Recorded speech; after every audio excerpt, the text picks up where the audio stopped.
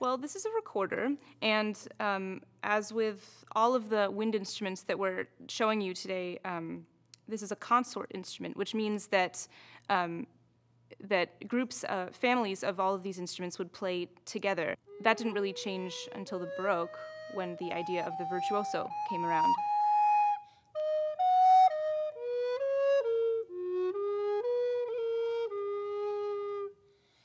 The recorder feels a little more intimate. You know, it's right there. Actually, the actual instrument is in your mouth.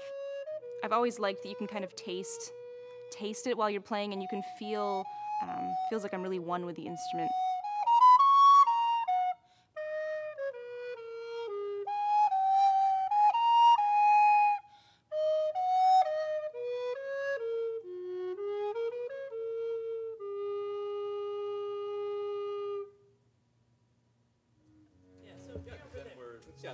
There's all the music's not.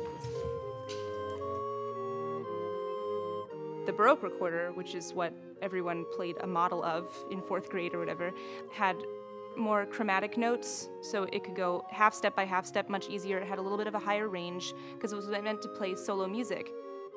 This was supposed to play one line with other recorders.